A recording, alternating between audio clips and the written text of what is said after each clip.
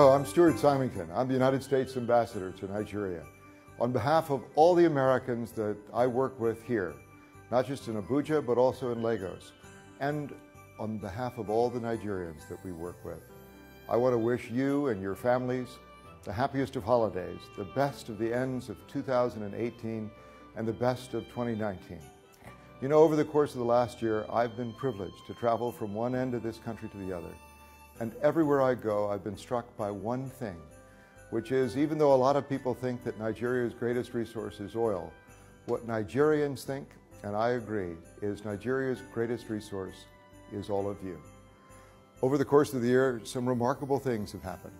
In one place, a courageous imam saved hundreds of his neighbors and friends from possible harm and even death by sheltering them in his own house and in his own mosque.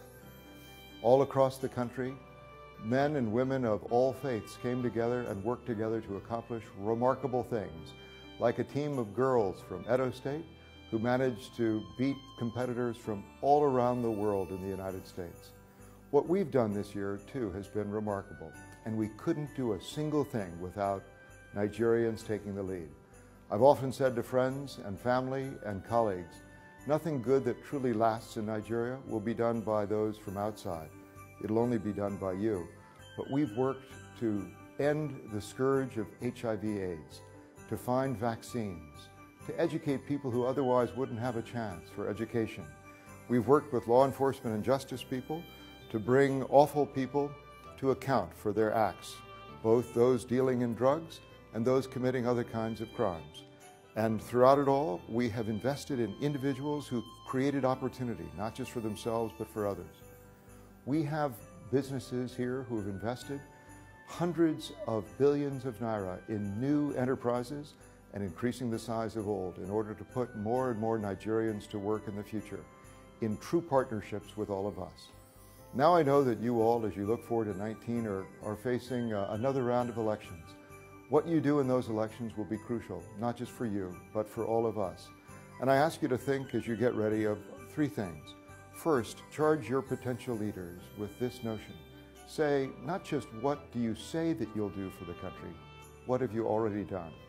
Second, it's incredibly important that you recognize that in a democracy, it's you who get to make the decision. On election day and every day, the citizens of Nigeria are the ones that lead this country. So take good care of your voter card.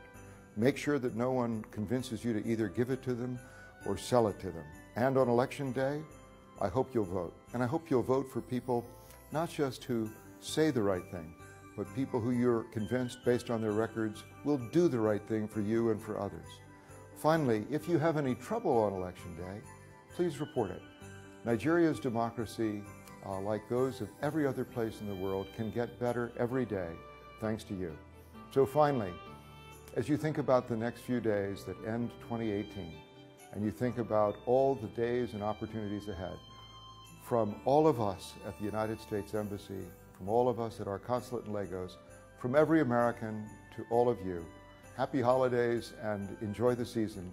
All the best.